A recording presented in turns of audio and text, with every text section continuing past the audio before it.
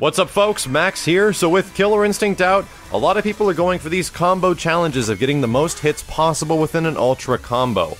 And I'm going to be doing so as well, and the first character I decided to focus on and put a few hours into figuring out how many hits I could possibly get is ORCHID, and this is actually using 3 Ultras. So, check out the video, and what I also want to do is extend this challenge to anybody else, that if you have an Ultra combo that can possibly beat the amount of hits in this one, leave me a message on either Twitter or Facebook. You can follow the links in the description below on where to contact me, and I'd like to highlight you or your channel if you do have a higher combo amount and use the video. So let me know what you guys think about this one. I'll be back with the next character as soon as I focus a little bit more on the rest of the cast, but yeah. This includes no counter breakers, it's just a raw, normal combo, not any additional hits, and I'd like everyone to follow the same rules by not using any counter breakers. So let me know what you guys think, and enjoy the triple Ultra ORCHID combo.